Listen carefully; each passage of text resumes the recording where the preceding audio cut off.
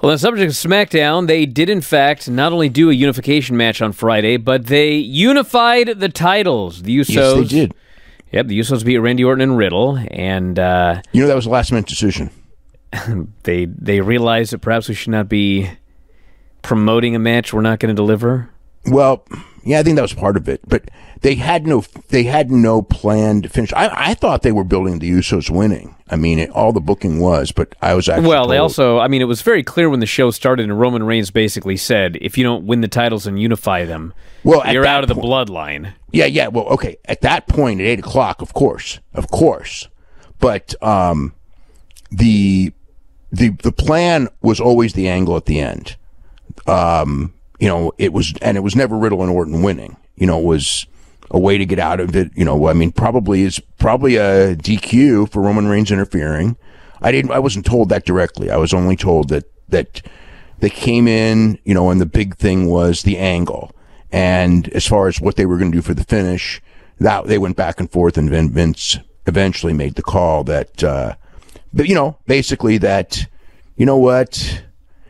We've been pushing this so much, we might as well do it. And it's not like this is some long-term plan and this is the day they're going to go back. I mean, literally, there was no plan other than they're going to do the big angle. And obviously the big angle is to lead to Roman Reigns matches with Orton and Riddle. At least that's the plan as of right now, and that can change too. But that was what this is all about. And the tag titles are what the tag titles are. And we got one champion. Will they break it up? Nobody knows. Nobody knows when, where, or anything, because the decision itself wasn't made until Friday. So, but it's pretty clear too, because I mean, when you think about, we've been talking about Hell in a Cell, and there's no Roman Reigns. What's the main event? Seth and Cody in a Hell in a Cell match with nothing on the line. That is the main event. I mean, they could have used a unification match on that show. Well, they could still do. They can still do a rematch. Well, sure, they could do a rematch, but we've already seen the unification. Yes. So now the rematch is just like it's a tag team title match. I mean, the unification could have been pushed as something historic, but they just did it on SmackDown. So, yeah, I think that's why it was on SmackDown, was because they didn't know what they were going to do. They were just going to do the angle, and if they had planned the unification, and it could have been a big deal on this pay-per-view, because it would be bigger to do the unification on the pay-per-view than the rematch of the unification. And I don't even know they're doing a rematch, as far as like what's happening on that pay-per-view. I mean, they didn't. What from the show? What's the best bet? Was Raquel and Ronda Rousey. I mean, we already saw it. But they don't have. But who else is there? I don't know. I mean, it's pretty short-term planning if you have Ronda Rousey beat Raquel, and then that was never to have them rematch at the pay-per-view. That was never the plan. It's now you have to. The plan was Ronda Rousey and Sasha Banks. Sure, yeah. So now they have to make a new plan, and you've got Raquel Gonzalez, you got Natalya, you got Shayna. Who else you got? Well, I mean, in theory, you can use anybody from Raw. So you can do Becky Lynch, but they're not going to do Ronda Rousey, Becky Lynch. They're certainly not doing that now. No, so it's not going to be that. Bianca Belair and Asuka are already together, so it ain't going to be that. So you could send Carmella, or whatever. I mean, there's. Well, the other issue with getting a challenger, you could send Rhea Ripley. You could. But the other issue with the challenger is we've got to put some tag teams together here to fight for these vacant tag team titles, and Carmella and Zelina are probably going to end up back together again, and Maddie and Shayna are going to be. I mean, if you're going to have any sort of tournament or whatever, I mean, you've got to have some teams. You got to have at least 4, right? You'd think so. You got to have at least 4. I mean, the only team out there that's the only real team is Natty and Shayna Baszler. And honestly, if you've got so few women's teams, and we're trying to figure out what to do for a tournament, I mean, maybe you should just ice the titles for a while. Well, that they can't do. I mean, they can. Yeah, but they're not going to. Not after that speech. They said that they have to do a tournament now. They said it. So now they have to do a tournament. We'll get NXT teams then. We have a bunch of makeshift teams, NXT teams. I mean, we'll see. We'll see what they come up with. I mean, otherwise you ain't gonna have much of a tournament. Well, you just put, Tamina and Zelina and Carmella broken up twice. But whatever, I mean, like, yeah, the only team is Baszler and Natalya. Everybody else is like, Morgan and Rhea Ripley broke up as a team. I guess you could do Nikki ASH and Doudrop as a team, but they certainly weren't put together as a team to be in the championship mix. They were put together as a team to to do whatever they were going to do with Nikki, to culminate the little angle that they were doing. But yeah, maybe they'll have to be in it. I guess they will have to be in it. There's not a lot of teams there that are going on, so I would say that they'll have to be in it too. Yeah. So they injured Riddle afterwards. They give him the big splash for the announce table, and man, Jay had to jump a long way to hit that. He barely made it. But they did the big injury angle, and then Roman Reigns choked out Randy Orton. So, I mean, it'll depend on what order are we going to do. Is Riddle going first? Is Randy Orton going first? When's Drew McIntyre going? Drew McIntyre actually hinted September that he might be... Well, Drew McIntyre and Roman Reigns, as of right now, is September 3rd. Yes. The other two, it was Riddle July 2, Orton July 30, but that's far from etched in stone. But the McIntyre... And it doesn't matter. No, it does. Well, they're stadium shows. So. Well, I mean, it doesn't matter the order. No, it really does. At all. McIntyre is because of Cardiff. The funny part of that is that I know people in the UK who believe that Roman Reigns is getting cheered over McIntyre because they did, what was it? I think they did a match in London where Roman Reigns got cheered over McIntyre, which, whatever. It really doesn't matter. I mean, because it's still about the local draw and everything like that. The fly in the ointment that could change it is if they actually do a deal with Tyson Fury. Because if they do a deal with Tyson Fury, he's going to be wrestling with McIntyre. And that would leave Roman having to work with somebody else. But, I mean, and then it certainly has been talked about, and Tyson Fury recently talked about it again. And, that was, the idea has always been for those two to do a stadium show. The idea dates back several years, and the pandemic pushed it away, to where it didn't happen. And now, we got a real show.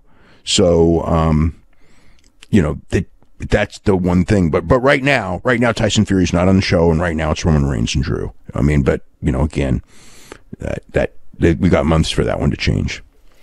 I did think the finish of the Nakamura-Sami Zayn match was awesome because... Yeah, it was cute. It was cute, yeah. So Zayn is outside, and Nakamura goes after him, and Zayn lays him out and jumps back in the ring, and he's trying to win another match via count-out, which he had done the last time they wrestled.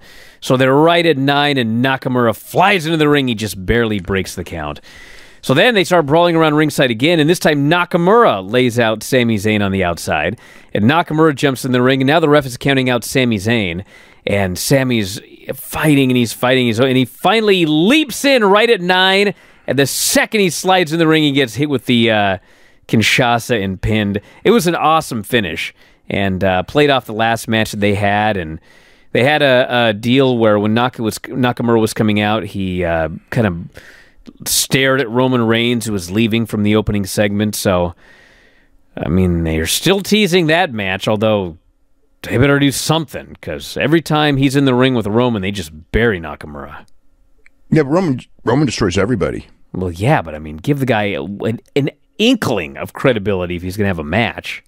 Like, literally, every time he's in there, he gets laid out and beaten up. He just got beat by Sami Zayn. He's going 50-50 with Sami Zayn. Well, at least he beat him this time. Yeah. There was that. Happy Corbin destroyed the Andre the Giant trophy, even though technically it's a community trophy because everyone's name is on it, but he destroyed it. Gunther beat Gulak again. Looks like Ricochet is going to be the next... at least it's something. Yeah, it's something. Ricochet and Gunther. I'm trying to think. I don't think I've seen that match, but I think... I mean, the potential's there for it to If they had been in the old NXT, that match would be absolutely phenomenal. On SmackDown, I'm not sure it's going to be Yeah, quite that phenomenal. I would agree. It's like, yeah, I don't think I saw them in PWG against each other. I'd have to look that up. I mean, I saw both of them so many times in PWG, but I mean, the ones like with Walter that I remember, was, Zach was like the great opponent, more than, and Ricochet was going against other guys and everything, but, I may have seen it, but, it doesn't ring a bell for whatever reason. But, put it this way, like the matches that those two were having, there's not a doubt in my mind if they had wrestled PWG, it would have been off the charts. It would have been an incredible match. And the potential is there for an incredible match. Whether we get that or not, who knows? I mean, I think if they were in NXT, they would have had an incredible match too. Well, we had the debut on the main roster of LA Knight as Max Dupree. Yeah. He is now a head of a modeling agency, and he's looking for a modeling agency, good-looking wrestlers. So who do we got? I mean, so anyway, Adam Pearce doesn't know what's going on, and Dupree says, well, Sonya Deville hired me, and Pearce goes, well, she's no longer in management. But we've already signed a contract. Yeah, Dupree's already got a contract, so... Yeah. It is interesting because it's kind of the updated version of the Rick Bassman, his entree into pro wrestling of wanting to hire, big bodybuilder guys and, then bring them to pro wrestling. And this is like the modeling guys. So it's like the 2022 version of that. Except, that's the deal, I mean, it's funny only because,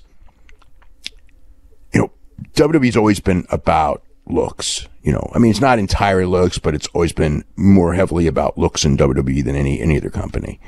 But they never would tell you that, you know what I mean? And even with the women, on NXT where it's so obvious, they don't actually like tell you it. They tell you it subliminally. Like this is just like outright telling you. But whatever, I mean, we'll see who he's got, who they throw in there with him. And, the guy can talk. I don't want to say I'm surprised they made him a manager. Because obviously they've been trained, for the last month we knew he was going in as manager, but, it's, he's got a good body. So it's almost to me like, that is their kind of guy, but I guess they just felt, he wasn't main roster quality wrestler, but he's obviously, I mean, he's a super talker. And so, I get, if you don't feel the guy's wrestling's at that level, but he can talk really good, make him a manager. So it's actually a great usage of him because the guy can talk. The problem is, or not the problem, the question is that will they put him with guys that have credibility, or will they put him with guys who are just there to be laughed at in the second match? And that will determine if he's a main event manager, he's just a comedy figure. We had Raquel beating Shotzi very quickly. So now she's getting the big push again, so maybe Ronda Rousey. And then Xavier beat Butch in the feud that will never end with the small package. And then afterwards, he was beat up. These are the guys that, they're the brawling brutes, not the bloody brutes. Yeah. And they're going to have a 6-man next week where I guess Xavier and Kofi are going to have a very special partner for this match. And then we had, of course, the Michael Cole deal and then the main event. So that was the SmackDown show. I thought the main event was a good match. I didn't. It wasn't like off the charts great. The brawl was a lot more impressive and a lot more memorable. The match was very standard, well done WWE style. You know what I mean? It's like, they got the heat on Riddle. They had, great RKO spot and save. And, Roman Reigns basically screwed Riddle and, Jay jumped off the top ropes with a splash after Roman Reigns knocked Riddle off the top rope. So, that was just basic style match. Hey, if you're a big fan of Wrestling Observer Radio, we got 12,000 episodes of all of our podcasts up at our website, WrestlingObserver.com. If you sign up today, you get access to every single one of them. The 12 to 18 new shows that we do every single week. You can podcast them, listen to them on the road, at work, working out, in the shower, wherever you listen to your podcasts. And also full access to the Wrestling Observer newsletter and archives. So if you love what you hear, head to WrestlingObserver.com. 12,000 audio shows at your fingertips.